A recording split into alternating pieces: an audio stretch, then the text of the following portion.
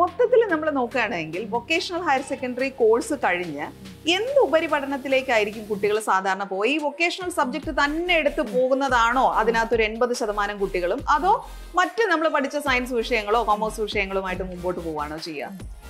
നമുക്ക് ഇവിടെ അധികം ഹെൽത്ത് സെക്ടറിൽ വരുന്ന കോഴ്സുകൾ ഉണ്ടല്ലോ. ഇവിടെ 2 കോഴ്സുകൾ, ഡയറ്ററ്റിക് എയ്ഡ്, ലാബ് ടെക്നീഷ്യൻ എന്നൊക്കെ പറയുന്ന കോഴ്സുകളൊക്കെ വരുന്നുണ്ടല്ലോ. അതെ. അപ്പോൾ കുട്ടികൾ കുറെ പേരൊക്കെ എനിക്ക് തോന്നുന്നു നമുക്ക് ഇവരുടെ സിലബസിന്റെ ഭാഗമായിട്ട് on the job training available ആണ്. On the job training available ആണ്. ഫീൽഡ് വിസിറ്റുകൾ ഉണ്ട്, അതുപോലെ തന്നെ എക്സ്പേർട്ട് ഇന്ററാക്ഷൻ ക്ലാസ്സുകൾ ഉണ്ട്. ഇതൊക്കെ അവരുടെ സിലബസിന്റെ തന്നെ ഭാഗമാണ്. അപ്പൊ ശരിക്കും പറഞ്ഞു കഴിഞ്ഞാല് ഇപ്പൊ പലരും എപ്പോഴും ചോദിക്കുന്ന ഒരു സംശയമാണ്, ഈ വൊക്കേഷണൽ ഹയർ സെക്കൻഡറിയിലൊക്കെ പഠിച്ചു കഴിഞ്ഞാൽ നമുക്ക് എൻട്രൻസ് പരീക്ഷയൊക്കെ എഴുതാൻ പറ്റുമോ എന്നുള്ളത്. അത് ടീച്ചർ തന്നെ ഒന്ന് പറഞ്ഞു കൊടുക്കാവോ? ഈ JEE നീറ്റിലൊക്കെ നമുക്ക് എഴുതാൻ പറ്റുമോ? അത് നമുക്കതൊരു ഹയർ സെക്കൻഡറി കോഴ്സ് കഴിഞ്ഞ് വരുന്ന ഒരു കുട്ടിക്ക് പറ്റുന്ന എല്ലാ ഉപരിപഠന സാധ്യതകളും ഹയർ സെക്കൻഡറി വൊക്കേഷണൽ കഴിഞ്ഞ് വരുന്ന കുട്ടികൾക്കും സാധ്യമാണ്. അതിപ്പോൾ നീറ്റ് എക്സാം എഴുതാൻ ഫിസിക്സ് കെമിസ്ട്രി ബയോളജി ആണല്ലോ. Physics chemistry biology non vocational subject ആയിട്ട് പഠിക്കുന്ന എല്ലാ ഹയർ സെക്കൻഡറി വൊക്കേഷണൽ കോഴ്സ് പഠിക്കുന്ന കുട്ടികൾക്കും നീറ്റ് എക്സാമിന് എലിജിബിലിറ്റി ഉണ്ട്. VHSE ആണ് അല്ലെങ്കിൽ വൊക്കേഷണൽ ആയിട്ട് നിൽക്കുന്നത് കൊണ്ട് നമ്മുടെ നോർമൽ ഹയർ സെക്കൻഡറിയുടെ അത്ര ഒരു വാല്യൂ ഇല്ല എന്നൊരു ചിന്തയുണ്ടോ? വാല്യൂ ഇല്ല എന്ന് ഒരിക്കലും ഇല്ല. കാരണം നമ്മൾ ആലോചിക്കാൻ നമുക്കിപ്പോ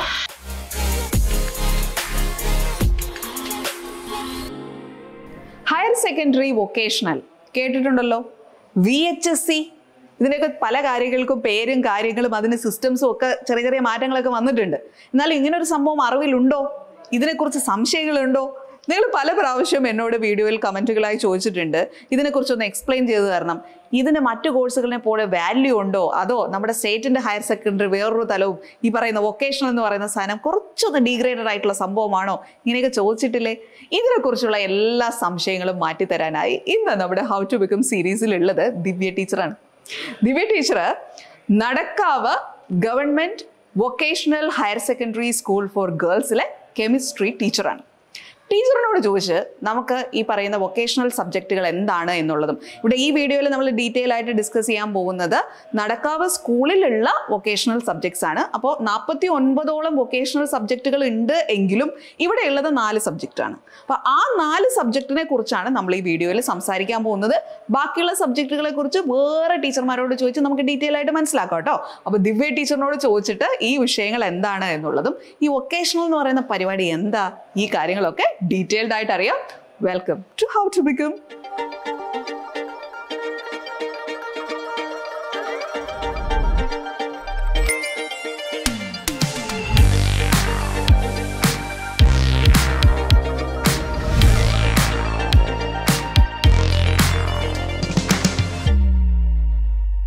ദിവ്യ ടീച്ചറെ സ്വാഗതം. Thank you. ടീച്ചർ ഇപ്പോൾ വൊക്കേഷണൽ ഹയർ സെക്കൻഡറി സ്കൂളിലാണ് പഠിപ്പിക്കുന്നത്. വിഷയം കെമിസ്ട്രിയാണ്. ഈ വൊക്കേഷണൽ ഹയർ സെക്കൻഡറി എന്ന കോൺസെപ്റ്റ് അതെന്താണെന്നൊന്ന് വിശദീകരിക്കാമോ? ഹയർ സെക്കൻഡറി വൊക്കേഷണൽ എന്ന് പറയുമ്പോൾ നമ്മളെ ഹയർ സെക്കൻഡറി പഠനത്തോടൊപ്പം തന്നെ കുട്ടികൾക്ക് അവർക്ക് ഇഷ്ടമുള്ള ഒരു തൊഴിൽ മേഖല സെലക്ട് ചെയ്യാനും അതിൽ പരിശീലനം ലഭിക്കാനും അതിൻ്റെ സ്കിൽ സർട്ടിഫിക്കറ്റ് എന്താ പറയുക കൈപ്പറ്റാനുമുള്ള ഒരു അവസരമാണ് ശരിക്കും ഹയർ സെക്കൻഡറി വൊക്കേഷണലിലൂടെ കുട്ടികൾക്ക് ലഭിക്കുന്നത്. പണ്ടായിരുന്നു വൊക്കേഷണൽ ഹയർ സെക്കൻഡറി, ഇപ്പോ ഹയർ സെക്കൻഡറി ബ്രാക്കറ്റിൽ വൊക്കേഷണൽ. അതെ, ഹയർ സെക്കൻഡറി വൊക്കേഷണൽ എന്നാണ്. ഇപ്പൊ NSQF പദ്ധതിയിൽ ഉൾപ്പെട്ടത് മുതൽ ഹയർ സെക്കൻഡറി വൊക്കേഷണൽ എന്ന രീതിയിലാണ് അറിയപ്പെടുന്നത്. ടീച്ചറെ, ഇപ്പോ NSQF-ന്റെ പരിധിയിലാണ് ഇപ്പോ കേരളത്തിലുള്ള ഹയർ സെക്കൻഡറി സ്കൂളുകൾ വൊക്കേഷണൽ എന്ന രീതിയിൽ പ്രവർത്തിച്ചുകൊണ്ടിരിക്കുന്നത്. എല്ലാ ഹയർ സെക്കൻഡറി വൊക്കേഷണൽ സ്കൂളുകളും NSQF-ന്റെ കീഴിലാണ്. ഇപ്പൊ ഈ സ്കൂളിൽ ടീച്ചർ പഠിപ്പിക്കുന്ന സ്കൂളിൽ ഏതൊക്കെ വിഷയങ്ങളാണ് നമുക്ക് വൊക്കേഷണലായി പഠിക്കാൻ സാധിക്കുക? ഇവിടെ 4 വൊക്കേഷണൽ കോഴ്സുകളാണ്. അതിലൊന്ന് lab technician research and control എന്ന് പറയുന്ന ഒരു കോഴ്സാണ്. Lab technician research and control. പണ്ട് നമ്മൾ ലാബ് ടെക്നീഷ്യൻ കോഴ്സ് ഉണ്ട് വൊക്കേഷണൽ എന്ന് കേട്ടിട്ടുണ്ടായിരുന്നു. ഇപ്പം അത് പേര് മാറിയിട്ടാണോ ഈ lab technician research and control എന്ന രീതിയിൽ? മെഡിക്കൽ ലാബ് ടെക്നീഷ്യൻ എന്ന് പറയുന്ന ഒരു കോഴ്സ് ആയിരുന്നു വൊക്കേഷണൽ ഹയർ സെക്കൻഡറിയിൽ ഉണ്ടായിരുന്നത്. NSQF-ലേക്ക് മാറിയപ്പോൾ ഇപ്പോൾ അത് lab technician research and control എന്നുള്ള രീതിയിലാണ്. ഇതിന്റെ സിലബസിൽ കാര്യമായ മാറ്റം വന്നോ, അതോ എന്താണ് കോൺസെപ്റ്റിൽ വ്യത്യാസം വന്നോ? സിലബസിൽ മാറ്റമുണ്ട്. MLT എന്ന് പറയുന്ന സബ്ജക്റ്റിന്റെ സിലബസ് അല്ല ഈ LTR എന്നാണ് അതിന്റെ ഷോർട്ടായിട്ട് നമ്മൾ പറയുന്നത്. LTR-ന്റെ സബ്ജക്ട് പിന്നെ സിലബസ് ഡിഫറെന്റ് ആണ്. കാരണം അത് ഒരു ലബോറട്ടറിയിലെ ബേസിക് ആയിട്ടുള്ള കാര്യങ്ങൾ, അതിൽ എക്യുപ്മെന്റ്സ്, അതിന്റെ മെയിൻ്റനൻസ്, അങ്ങനെയുള്ള ഒരു സിലബസ് ആണ് LTR-ൽ വരുന്നത്. മറ്റേത് പ്യുവർലി നമ്മുടെ മെഡിക്കൽ ലാബ് ടെക്നീഷ്യന്റെ തന്നെ ഒരു ബേസിക് കോഴ്സായിട്ട് വരുന്നതാണ്. അപ്പൊ ഇത് ഒരു കോഴ്സ്. രണ്ടാമത്തേത് ഡയറ്ററ്റിക് എയ്ഡ് എന്ന് പറയും. ഡയറ്ററ്റിക് എയ്ഡ്, അത് ഡയറ്റീഷ്യൻ ബന്ധപ്പെട്ട അതിന്റെ ബേസിക് കാര്യങ്ങളാണ് അതിൽ വരുന്നത് സിലബസ്. മൂന്നാമത്തേത് ഹാൻഡ് ഹെൽഡ് ഡിവൈസ് ടെക്നീഷ്യൻ എന്ന് പറയും. അത് ടെലികോം മേഖലയുമായി ബന്ധപ്പെട്ട ഒരു കോഴ്സാണ്. ടെലികോം മേഖലയിൽ. ഇനി നാലാമത്തെ കോഴ്സ് ബ്യൂട്ടി തെറാപ്പിസ്റ്റ്. ഫൈൻ. അപ്പോൾ ഇതൊരു പെൺകുട്ടികൾ മാത്രം പഠിക്കുന്ന ഒരു സ്കൂളാണ്. ഇപ്പൊ ടീച്ചർ പഠിപ്പിച്ചുകൊണ്ടിരിക്കുന്ന നടക്കാവ് സ്കൂള് ഒരു പെൺകുട്ടികൾ മാത്രം ഉള്ളതാണ്. അപ്പൊ ഇവിടെ ഉള്ളതാണ് ഈ 4 വിഷയങ്ങൾ. ഇത് കൂടാതെ കേരളത്തിലെ ഹയർ സെക്കൻഡറി സ്കൂളുകളിലെ മൊത്തമായിട്ട് നമ്മൾ ഈ വൊക്കേഷണൽ എന്ന രീതിയിൽ നോക്കുകയാണെങ്കിൽ എത്രമാത്രം വിഷയങ്ങൾ ഇതുപോലെ ഉണ്ട്? ഇത് ശരിക്ക് 49 ഡിഫറെന്റ് NSQF കോഴ്സുകളാണ് ഉള്ളത്. ഈ NSQF കോഴ്സുകളെ 4 ഗ്രൂപ്പുകളായിട്ട് ഡിവൈഡ് ചെയ്തിട്ടുണ്ട്. ഇത് group A, group B, group C, group D. അതിൽ ഗ്രൂപ്പ് A ആൻഡ് B എന്ന് പറയുന്നത് സയൻസ് കോഴ്സാണ്. ഗ്രൂപ്പ് C ഹ്യൂമാനിറ്റീസ് ആണ്. ഗ്രൂപ്പ് D കൊമേഴ്സ് ആണ്. അപ്പോൾ അത് കുട്ടികൾ സെലക്ട് ചെയ്യുന്ന സ്കിൽ കോഴ്സിനനുസരിച്ച്, അതായത് NSQF കോഴ്സിനനുസരിച്ച് അവർക്ക് പഠിക്കാനുള്ള നോൺ വൊക്കേഷണൽ സബ്ജക്റ്റുകൾ ഡിഫറെൻ്റ് ആയിരിക്കും. ഈ എല്ലാ കോഴ്സുകൾക്കും ഇംഗ്ലീഷ് ആൻഡ് ഓണ്ടർപ്രണർഷിപ്പ് ഡെവലപ്മെന്റ് എന്ന് പറയുന്ന 2 സബ്ജക്റ്റുകൾ എല്ലാ കോഴ്സുകൾക്കും കോമൺ നിർബന്ധമാണ്. ടീച്ചർ നോർമൽ ഹയർ സെക്കൻഡറി സ്കൂളിൽ വരുമ്പോൾ നമ്മുടെ സ്റ്റേറ്റ് സിലബസ് പ്രകാരം 6 വിഷയങ്ങളാണ് ഒരു കുട്ടി പഠിക്കേണ്ടത്, 11ലും 12ലും. ഈ 6 വിഷയങ്ങളിൽ 2 ലാംഗ്വേജ് ആണ്. ഒന്ന് ഫസ്റ്റ് ലാംഗ്വേജും ഒന്ന് സെക്കൻഡ് ലാംഗ്വേജും. ഇത് കൂടാതെ 4 സബ്ജക്റ്റുകൾ ഒരു കുട്ടി പഠിക്കുന്നുണ്ട്. അപ്പൊ ഈ 2 ലാംഗ്വേജിന്റെ സ്ഥാനത്ത് വൊക്കേഷണൽ വരുമ്പോൾ ഒരു കുട്ടി പഠിക്കുന്നത് ഇംഗ്ലീഷും ഓണ്ടർപ്രണർഷിപ്പും. സെക്കൻഡ് ലാംഗ്വേജ് വരുന്നില്ല. ശരി. ഇനി 4 വിഷയങ്ങളാണുള്ളത്. ഈ 4 വിഷയങ്ങളിൽ ഇപ്പൊ സയൻസുമായി ബന്ധപ്പെട്ട ഒരു വൊക്കേഷണൽ സബ്ജക്റ്റ് ആണ് കുട്ടി എടുക്കുന്നതെങ്കിൽ, ഫോർ എക്സാമ്പിൾ ഇവിടുത്തെ 4 വിഷയങ്ങളും സയൻസുമായി ബന്ധപ്പെട്ടതാണ് അല്ലേ? അപ്പൊ ഈ 4 വിഷയങ്ങൾ എടുക്കുന്ന സമയത്ത് ഒരു സബ്ജക്ട് വൊക്കേഷണൽ ആയി പോയി.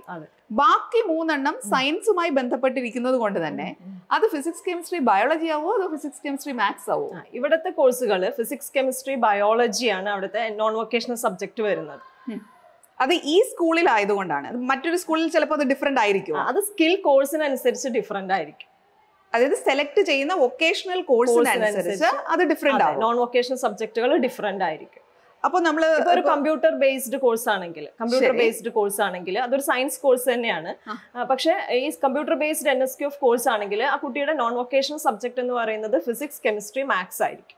ബയോളജി അവിടെ പഠിക്കേണ്ട, പകരം 4ാമത്തെ വിഷയം വൊക്കേഷണൽ സബ്ജക്ട് ആയിരിക്കും. അപ്പൊ ഇവിടെ പഠിക്കുന്ന സമയത്ത് ഫിസിക്സ് കെമിസ്ട്രി ബയോളജി 3 വിഷയങ്ങളുണ്ട്. 4ാമത്തെ വിഷയമായിട്ട് കുട്ടി വൊക്കേഷണൽ സബ്ജക്ട് പഠിച്ചു പോവുകയാണ്. അപ്പോൾ പലരും എപ്പോഴും ചോദിക്കുന്ന ഒരു സംശയമാണ്, ഈ വൊക്കേഷണൽ ഹയർ സെക്കൻഡറിയിലൊക്കെ പഠിച്ചു കഴിഞ്ഞാൽ നമുക്ക് എൻട്രൻസ് പരീക്ഷയൊക്കെ എഴുതാൻ പറ്റുമോ എന്നുള്ളത്. അത് ടീച്ചർ തന്നെ ഒന്ന് പറഞ്ഞു കൊടുക്കാമോ? ഈ JEE നീറ്റിലൊക്കെ നമുക്ക് എഴുതാൻ പറ്റുമോ? അത് നമുക്കതൊരു ഹയർ സെക്കൻഡറി കോഴ്സ് കഴിഞ്ഞ് വരുന്ന ഒരു കുട്ടിക്ക് പറ്റുന്ന എല്ലാ ഉപരിപഠന സാധ്യതകളും ഹയർ സെക്കൻഡറി വൊക്കേഷണൽ കഴിഞ്ഞ് വരുന്ന കുട്ടികൾക്കും സാധ്യമാണ്. അതിപ്പോൾ നീറ്റ് എക്സാം എഴുതാൻ ഫിസിക്സ് കെമിസ്ട്രി ബയോളജി ആണല്ലോ. Physics chemistry biology non vocational subject ആയിട്ട് പഠിക്കുന്ന എല്ലാ ഹയർ സെക്കൻഡറി വൊക്കേഷണൽ കോഴ്സ് പഠിക്കുന്ന കുട്ടികൾക്കും നീറ്റ് എക്സാമിന് എലിജിബിലിറ്റി ഉണ്ട്. നമ്മൾ പിന്നെ എഞ്ചിനീയറിംഗിന് പോകണമെന്നുണ്ടെങ്കിൽ ഫിസിക്സ് കെമിസ്ട്രി മാത്സ് വേണം. അപ്പോൾ നമ്മൾ ഹയർ സെക്കൻഡറി വൊക്കേഷനിലേക്ക് വരുന്ന സമയത്ത് ഫിസിക്സ് കെമിസ്ട്രി ബയോളജി കോമ്പിനേഷൻ വരുമ്പോൾ അവിടെ മാത്സ് അഡീഷണൽ ആയിട്ട് എടുത്ത് പഠിക്കാനുള്ള ഒരു സൗകര്യം കൂടിയുണ്ട്. അങ്ങനെ പഠിക്കാം, എക്സ്ട്രാ ആയിട്ട് ആ സബ്ജക്ട് പഠിക്കാം. അപ്പൊ ഒരു വൊക്കേഷണൽ സബ്ജക്റ്റും ഉണ്ടാവും, അഡീഷണൽ സബ്ജക്ട് ആയിട്ട് മാത്സും ഉണ്ടാവും. അപ്പൊ മാർക്ക് ലിസ്റ്റ് വരുന്ന സമയത്ത് മാത്സിന്റെ മാർക്ക് ടോട്ടലിനകത്ത് 1200 വരത്തില്ല. അത് വരില്ല. അത് അഡീഷണൽ സബ്ജക്ട് ആയിട്ട് തന്നെ വരും. പക്ഷെ നമുക്ക് ഒരു എക്സാം എഴുതുന്ന തലത്തിൽ ചിന്തിക്കുകയാണ് എങ്കിൽ അതൊരു എലിജിബിലിറ്റിയിൽ നമുക്കത് ഓക്കെ ആവുകയും ചെയ്യും. പക്ഷെ അതൊരു കടുത്ത കൈ ആയിരിക്കും അല്ലേ? കാരണം ഫിസിക്സും കെമിസ്ട്രി ബയോളജി മാത്തും പഠിക്കണം, പിന്നെ ഒരു വൊക്കേഷണൽ സബ്ജക്ട് പഠിക്കണം. അത് കുട്ടികളുടെ 2 വിഷയങ്ങളോ. പിള്ളേരുണ്ടോ? അങ്ങനെ പഠിക്കുന്ന പിള്ളേരുണ്ട്, തീർച്ചയായിട്ടും ഉണ്ട്. അപ്പൊ അവർക്ക് പിന്നെ ഒരു +2 ബയോളജി സയൻസ് കഴിഞ്ഞ് വരുന്ന കുട്ടികൾക്ക് ഈക്വൽ ആയില്ലേ? അതെ, PCMB സ്ട്രീമിന് ഈക്വലന്റ് ആയി, കൂടെ ഒരു വൊക്കേഷണൽ സർട്ടിഫിക്കറ്റും കിട്ടി. നാഷണൽ സ്കിൽ ക്വാളിഫിക്കേഷൻ ഫ്രെയിംവർക്കിന്റെ സർട്ടിഫിക്കറ്റ് അല്ലേ കിട്ടുന്നത്? ദേശീയ അംഗീകാരമുള്ള NSQF സർട്ടിഫിക്കറ്റാ കിട്ടുന്നത്. ഈ ബ്യൂട്ടി തെറാപ്പി ഒക്കെ പറഞ്ഞില്ലേ ടീച്ചറെ? അപ്പൊ ശരിക്കും ഒരു ബ്യൂട്ടീഷ്യൻ വന്ന് ഇവരെ കാര്യമായി പ്രാക്ടിക്കൽ പരിപാടികളൊക്കെ പഠിപ്പിക്കുമോ? പ്രാക്ടിക്കൽ ഉണ്ട്, തീർച്ചയായും ഉണ്ട്. അവരുടെ സിലബസിൽ ഒരു ബ്യൂട്ടീഷ്യൻ കോഴ്സിന്റെ എല്ലാ കാര്യങ്ങളും അതിൽ വരുന്നുണ്ട്. ഫേഷ്യൽ ത്രെഡിങ് പോലുള്ള എല്ലാ സാധനങ്ങളും അവർ പഠിക്കുന്നുണ്ട് അല്ല? 11ലും 12ലും പഠിക്കുന്നതിനോടൊപ്പം തന്നെ. ഗുഡ്. ടീച്ചർ, ഇനി ഒരു കാര്യം ചോദിക്കാനുള്ളത്, പലപ്പോഴും നമ്മൾ സയൻസ് കോമേഴ്സ് ഹ്യൂമാനിറ്റീസിനെ പറയാറുണ്ട്, സയൻസിന് അഡ്മിഷൻ കിട്ടാത്തവൻ കോമേഴ്സിന് പോകും, കോമേഴ്സിന് അഡ്മിഷൻ കിട്ടാത്തവൻ ഹ്യൂമാനിറ്റീസിന് പോകും. ഇങ്ങനെ ഒരു ചൊല്ലുണ്ട് നാട്ടില്. അതുപോലെ നമ്മുടെ നോർമൽ ഹയർ സെക്കൻഡറിക്ക് അഡ്മിഷൻ കിട്ടാതെ വരുമ്പോഴാണ് വൊക്കേഷണൽ കയറുന്നത്. അങ്ങനെ ഒരു ഇതുണ്ടോ, രീതി ഉണ്ടോ ഇവിടെ? അതൊരു തെറ്റിദ്ധാരണയാണെന്നാണ് ഞാൻ മനസ്സിലാക്കുന്നത്. കാരണം അതിന് കുട്ടികളുടെ ഒരു ചോയ്സ് ആണ്. ശരിക്കും പറഞ്ഞാൽ ഇപ്പൊ നമ്മള് physics chemistry maths bio combination പോലെ തന്നെ higher സെക്കൻഡറിയിൽ physics chemistry maths computer science combination ഉണ്ടല്ലോ. അതെ, അതുപോലെ ഒരു ഡിഫറെന്റ് കോമ്പിനേഷൻ എന്ന് മാത്രമേ ഉള്ളൂ. അപ്പൊ അതിന് താല്പര്യമുള്ള കുട്ടികൾ തീർച്ചയായിട്ടും ഹയർ സെക്കൻഡറി വൊക്കേഷണൽ സെലക്ട് ചെയ്ത് വരുന്നുണ്ട്. അതൊരു സമൂഹത്തിലുള്ള ഒരു തെറ്റിദ്ധാരണ മാത്രമാണ്. അങ്ങനെ ഹയർ സെക്കൻഡറി കിട്ടാത്ത കുട്ടികളാണ് വൊക്കേഷണൽ ഹയർ സെക്കൻഡറിയിലേക്ക് വരുന്നത് എന്നൊന്നുമില്ല. മൊത്തത്തിൽ നമ്മൾ നോക്കുകയാണെങ്കിൽ വൊക്കേഷണൽ ഹയർ സെക്കൻഡറി കോഴ്സ് കഴിഞ്ഞ് എന്ത് ഉപരിപഠനത്തിലേക്കായിരിക്കും കുട്ടികൾ സാധാരണ പോയി? ഈ വൊക്കേഷണൽ സബ്ജക്ട് തന്നെ എടുത്ത് പോകുന്നതാണോ അതിനകത്തൊരു 80% കുട്ടികളും, അതോ മറ്റ് നമ്മൾ പഠിച്ച സയൻസ് വിഷയങ്ങളോ കോമേഴ്സ് വിഷയങ്ങളുമായിട്ട് മുമ്പോട്ട് പോവാണോ ചെയ്യുക? നമുക്ക് ഇവിടെ അധികം ഹെൽത്ത് സെക്ടറിൽ വരുന്ന കോഴ്സുകൾ ഉണ്ടല്ലോ. ഇവിടെ 2 കോഴ്സുകൾ, ഡയറ്ററ്റിക് എയ്ഡ്, ലാബ് ടെക്നീഷ്യൻ എന്നൊക്കെ പറയുന്ന കോഴ്സുകളൊക്കെ വരുന്നുണ്ടല്ലോ. അതെ. അപ്പോൾ കുട്ടികൾ കുറെ പേരൊക്കെ എനിക്ക് തോന്നുന്നു നമുക്ക് ഇവരുടെ സിലബസിന്റെ ഭാഗമായിട്ട് on the job training available ആണ്. On the job training available ആണ്. ഫീൽഡ് വിസിറ്റുകൾ ഉണ്ട്. അതുപോലെ തന്നെ എക്സ്പേർട്ട് ഇന്ററാക്ഷൻ ക്ലാസ്സുകൾ ഉണ്ട്. ഇതൊക്കെ അവരുടെ സിലബസിന്റെ തന്നെ ഭാഗമാണ്. അപ്പൊ ശരിക്കും പറഞ്ഞു കഴിഞ്ഞാൽ കുട്ടികളൊരു ഓണ്ടർപ്രണർ ആക്കാനുള്ള എല്ലാ വിത്തും നമ്മൾ ഈ ഒരു 2 വർഷം കുട്ടികളെ മനസ്സിലേക്ക് ഇട്ട് കൊടുക്കുന്നുണ്ട്. അപ്പോൾ ശരിക്കും കുട്ടികൾ കുറച്ചുകൂടി ഒരു ജോബ് ഓറിയന്റഡ് ആയിട്ടാണ് ഒരു +2 കഴിഞ്ഞ് ഇറങ്ങുന്നത് എന്നാണ് ഞങ്ങൾ മനസ്സിലാക്കുന്നത്. കുട്ടികൾ പിന്നെ എല്ലാ മേഖലയിലേക്കും പോകുന്ന കുട്ടികളുണ്ട്. പിന്നെ നീറ്റ് ആ മേഖലയിലേക്ക് പോകുന്ന കുട്ടികളുണ്ട്. ഇപ്പൊ അഡീഷണൽ മാത്സ് എടുത്ത് എഞ്ചിനീയറിംഗ് ആ ഫീൽഡിലേക്ക് പോകുന്ന കുട്ടികളുണ്ട്. പാരാമെഡിക്കൽ കോഴ്സുകളിലേക്ക് പോകുന്ന കുട്ടികളുണ്ട്. പിന്നെ അത് ഓരോ കുട്ടികളെ ഡിപ്പെൻഡ് ചെയ്ത് താല്പര്യത്തിനനുസരിച്ചിരിക്കും. അപ്പൊ എല്ലാവരും ആ വൊക്കേഷണൽ സബ്ജക്റ്റിൽ തന്നെ ഹയർ എടുത്ത് പോകുന്നു എന്ന് നമുക്ക് പറയാൻ പറ്റില്ല. അങ്ങനെ നമുക്ക് പറയാൻ പറ്റില്ല. അപ്പൊ നമ്മൾ ഇപ്രാവശ്യവും കേട്ടൊരു ഇതാണ്, A+ ഫുള്ള് 10ാം ക്ലാസ്സിൽ കിട്ടി, പക്ഷെ എന്നിട്ടും സയൻസ് സ്ട്രീമിന് കുട്ടിക്ക് അഡ്മിഷൻ കിട്ടിയില്ല എന്നുള്ളത്.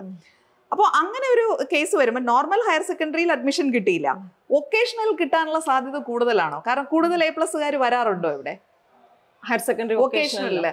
അതെ, A+കാർ വരാറുണ്ട്, തീർത്തും ഇല്ലാന്നില്ല. പക്ഷെ പിന്നെ ഒരു പൊതുവായ സമൂഹത്തിലുള്ള ഒരു എന്താ പറയാ, VHSE ആണ് അല്ലെങ്കിൽ വൊക്കേഷണൽ ആയിട്ട് നിൽക്കുന്നത് കൊണ്ട് നമ്മുടെ നോർമൽ ഹയർ സെക്കൻഡറിയുടെ അത്ര ഒരു വാല്യൂ ഇല്ല എന്നൊരു ചിന്തയുണ്ടോ? വാല്യൂ ഇല്ല ഒരിക്കലും ഇല്ല. കാരണം നമ്മൾ ആലോചിക്കുക, നമുക്കിപ്പോ ഹയർ സെക്കൻഡറിയുടെ അതേ സർട്ടിഫിക്കറ്റ് തന്നെയാണ് നമുക്ക് കിട്ടുന്നത്. ഹയർ സെക്കൻഡറി സർട്ടിഫിക്കറ്റ് കിട്ടുന്നു, കൂടെ നമുക്ക് NSQF-ന്റെ സ്കിൽ സർട്ടിഫിക്കറ്റും കിട്ടുന്നു. അപ്പൊ ശരിക്കും എക്സ്ട്രാ ബെനിഫിറ്റ് ആണ്. ആളുകൾ ഉൾക്കൊള്ളാത്തതിന്റെ ഒരു പ്രശ്നമാണെന്നാണ് എനിക്ക് തോന്നുന്നത്. അപ്പൊ ആളുകളുടെ ചിന്താഗതിയിലെ പ്രശ്നമാണത്. അതായത് ഇതിന് അതിന്റെ അത്ര ഒരു വിലയില്ല, ഇത് വേറൊരു ഐറ്റം ആണെന്ന് നമ്മൾ ചിന്തിക്കേണ്ട ആവശ്യമേ ഇല്ല. ആവശ്യമില്ല, അതിന്റെ ഒരു ആവശ്യം സെയിം രീതിയിൽ തന്നെയാണ് ഇത് പോവുക. ഹയർ സെക്കൻഡറി തന്നെയാണ്, അതിലെ സബ്ജക്ട് കോമ്പിനേഷൻ ഒരു ഡിഫറെന്റ് ആണെന്ന് മാത്രമല്ലേ ഉള്ളൂ. സെയിം രീതിയിൽ ക്വാളിഫൈഡ് ആയിട്ടുള്ള ടീച്ചേഴ്സ് തന്നെയാണ് ഈ ഹയർ സെക്കൻഡറി വൊക്കേഷണലിലും പഠിപ്പിക്കുന്നത്. റൈറ്റ്? അപ്പൊ ആ ഒരു ഇതോടുകൂടി തന്നെ നമുക്ക് പഠിച്ചു മുന്നോട്ട് പോകാനായിട്ട് സാധിക്കും. സെയിം എക്സാം അല്ലേ, അതേ എക്സാമുകളല്ലേ ഇവർ രണ്ടുപേരും ചെയ്യുന്നത്. ഇപ്പൊ അവരുടെ common സബ്ജക്റ്റുകൾ physics, chemistry, biology, maths, English, ഇതെല്ലാം ഹയർ സെക്കൻഡറിയുടെ സെയിം ക്വസ്റ്റ്യൻ പേപ്പർ ആണല്ലോ. ഈവൻ സിലബസിൽ ഒരു വ്യത്യാസമില്ല, പരീക്ഷ എഴുതുമ്പോഴത്തേനും ചോദ്യ പേപ്പറിൽ യാതൊരു വ്യത്യാസവും ഇല്ല, ഒന്നുമില്ല. ഒരു അഡീഷണൽ സർട്ടിഫിക്കറ്റ് കൂടെ കിട്ടുന്നു, അതൊരു നല്ല കാര്യമായിട്ടാണ് കൺസിഡർ ചെയ്യേണ്ടത്. എനിക്ക് തോന്നുന്നു നോർമലി നമ്മൾ സയൻസ് സ്ട്രീം എടുക്കുക എന്ന് ചിന്തിക്കുമ്പോൾ ഫിസിക്സ്, കെമിസ്ട്രി, ബയോ, മാത്ത് വേണോ, അതോ ഏതെങ്കിലും ഒരു സബ്ജക്റ്റിനെ ഒഴിവാക്കിക്കൊണ്ട് നമ്മൾ പകരമായിട്ട് കമ്പ്യൂട്ടർ സയൻസോ അല്ലെങ്കിൽ ഓണ്ടർപ്രണർഷിപ്പോ ഫിസിക്കൽ എഡ്യൂക്കേഷനോ ഒക്കെ പഠിക്കണമെന്നൊക്കെ അങ്ങനെ പലതരം ചിന്തകളുണ്ട്. ഇപ്പൊ പല പല കോമ്പിനേഷനുകളിൽ അവൈലബിൾ ആയിട്ടുള്ളത്. അപ്പൊ ഇവിടെ ടീച്ചറിന് പറയുന്നത്, ഇങ്ങനെ ഒരു രീതിയിൽ നമ്മൾ പഠിക്കുകയാണെങ്കിൽ ഒരു അഡീഷണൽ സബ്ജക്ട് എന്നുള്ളതിൽ നമുക്കൊരു സർട്ടിഫിക്കറ്റും കൂടി കിട്ടും, വൊക്കേഷണൽ സർട്ടിഫിക്കറ്റ് കൂടെ കിട്ടും. So this is far better അല്ലേ?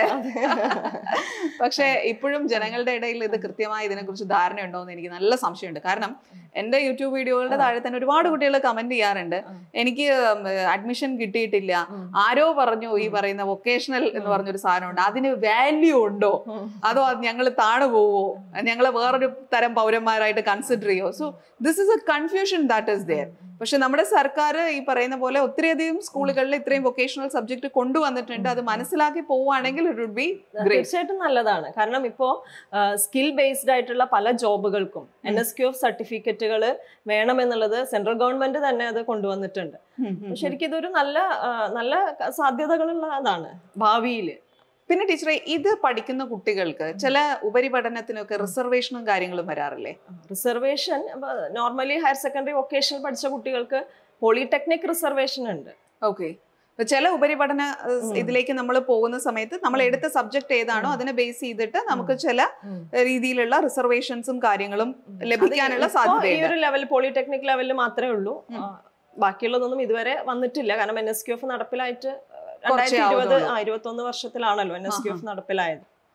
അതുപോലെ ചില ജോലികൾക്ക്, സർക്കാർ ജോലികൾക്ക് ഈ പറയുന്ന 11ലും 12ലും വൊക്കേഷണൽ സബ്ജക്ട് എടുത്തവർക്ക്, VHSE ഉണ്ടായിരുന്ന കാലഘട്ടത്തിലാണ് ഞാൻ പറയുന്നത്, വൊക്കേഷണൽ ഹയർ സെക്കൻഡറി എന്ന നിലയിൽ ഉണ്ടായിരുന്നപ്പോൾ ഈ അനിമൽ ഹസ്ബൻഡറി, അഗ്രികൾച്ചർ, അതിലൊക്കെ തന്നെ ഗവൺമെന്റ് ജോലികൾക്ക് ഒരു ചെറിയ ശതമാനം റിസർവേഷൻ ഈ കുട്ടികൾക്ക് ഉണ്ടായിരുന്നു. അപ്പൊ അതുപോലുള്ള കാര്യങ്ങൾ ഈ NSQF വന്നപ്പോഴും നിലനിൽക്കുന്നുണ്ട് അല്ലെ? NSQF-ന്റെ സബ്ജക്റ്റുകൾ മാറി, VHSE ഉണ്ടായിരുന്ന സബ്ജക്റ്റുകളല്ല.